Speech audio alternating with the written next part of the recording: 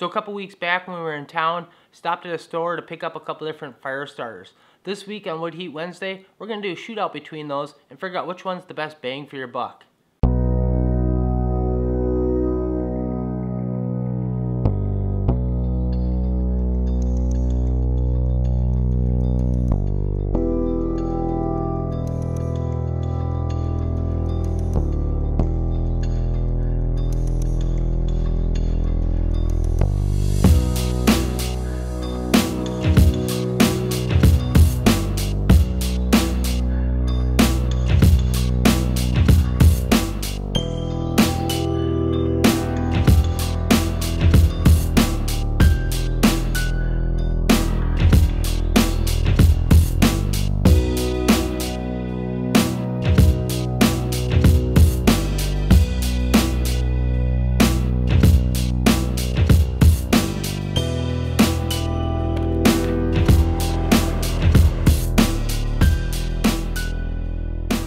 So these were just a couple of different fire starters that were available at our local store and the prices. If you purchase these things in bigger bulk, of course the price is definitely going to change. You're going to get more of a discounted price. I even noticed at our store if you bought a quantity of 5 or more, a lot of times you got a discounted price as well, even if it wasn't in just a big bulk box. So I'm going to try to break these things down price per ounce. And then we're also going to try to figure out what type of burn time we get for burning 1 ounce of whatever this material is. There were a couple other ones I picked up. There were ones that were in a wrapper. They were basically meant you light that wrapper, which then lights whatever's inside that and start your fire. I ended up eliminating those because I wanted to have a very consistent size. So I was easily able to break everything down in 1 ounce increments for this little experiment. But keep in mind, this isn't really justification. We might be able to figure out which one's the cheapest per ounce, but obviously burn time is going to play a factor in that. And then something that's very hard to measure is easy use or convenience in some ways, like these Strike-A-Match ones, or Strike-A-Fire I think is what they're called. You can just strike them right on the box. They're basically like a match and you throw them right in there. Very, very convenient for getting a fire going. I also do want to note my personal preferred method of starting fires is actually using newspaper, but I do think these things do definitely have a lot of nice use. Especially they help eliminate the process of needing any kindling. A lot of times when you put one of these big chunks in there, you can get everything up and going without having any.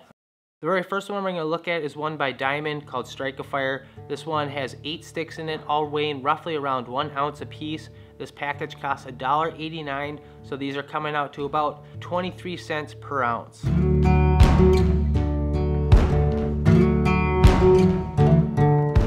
next one we're going to look at is one by Pine Mountain, weighing 18.8 ounces, costing $1.99. So this roughly comes out to around 11 cents per ounce.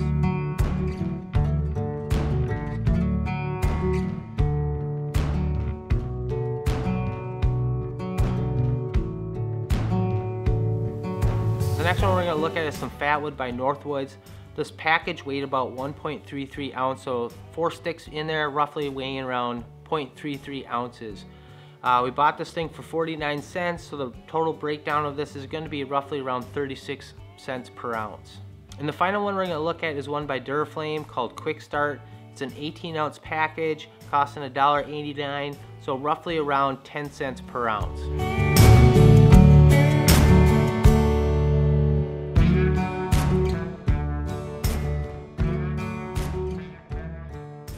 So now we gotta go out, get these things lit up and see how they perform. I'm gonna use a propane torch just because there's a lot of heat there. It's very quick and easy to get things up and going. That way we're not gonna have too much of a difference between the very first one we light and the last one we light. I'm also going to give the ones that I think will last the least amount of time, light those ones up last just to give them a little bit better of an advantage here.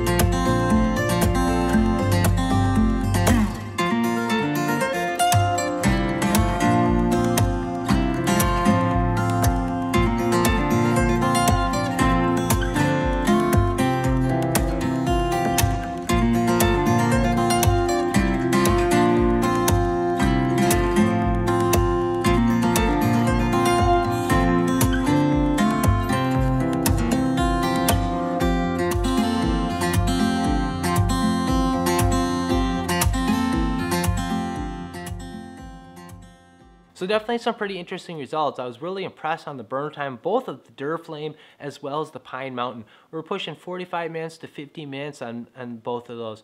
And if you can't get a fire up and going in that amount of time, you definitely have to look at improving the way you're drying your wood. The Fatwood was definitely an eye-opener for me, especially when you sit there and you stare at the shelf and you see those up there for 49 cents and all these other fire starters are sitting at $2. But when you break the price down, it was definitely the most expensive option, and it was definitely one of the worst performing ones out there. The nice part about that is you know exactly what's going into your wood stove. And I do have to say, this is definitely not the best Fatwood I've ever seen out there. I did get some a while back from Deep South Homestead. Night and day difference between this stuff and the stuff that they have down there. There's a lot more of a resin smell. And these ones did have a little bit of resin in the Fatwood, but just not enough. I felt like drying a little bit of poplar, really nice and dry, outperformed these things. I was really disappointed in how the Fatwood performed. The Strike-A-Fire one, very nice, convenient, and the nice part is it's actually cheaper when you look at the breakdown price per ounce than some of the Fatwood here. But I think if I had to make my pick based off of price, I would probably go with the Duraflame. It was just a touch cheaper, and it got about a 5 to 10 minute less burn time out of it. But like I mentioned, that burn time was really long, and if you can't get a fire going that time, there's definitely some things that need to be more focused on. So I think if we had to pick some of these, I think it'd be really nice to get some of these the Strike-A-Fire ones for like if you had a cabin or something, you're coming up in the fall, do a little deer hunting or something, you want to get a fire up and going. It's just like striking a match and throwing it in there. Might be nice to have something like that, but as a daily fire starter, it could get a little expensive. But I guess it really comes down to you. You know, it's finding that price versus convenience type thing. So. What are your thoughts? Which one would you end up picking? I'd like to do another shootout like this somewhere down the road. I think it would be fun bringing in another batch of a couple different fire starters and see how those do. If I do that, are there any particular brands that you guys like to see included in that shootout? Also, are there any other metrics that you'd like to see? Like I mentioned, we tried to break it down price per ounce, and we also tried to break it down, be able to tie some dollar amounts to the actual burn time.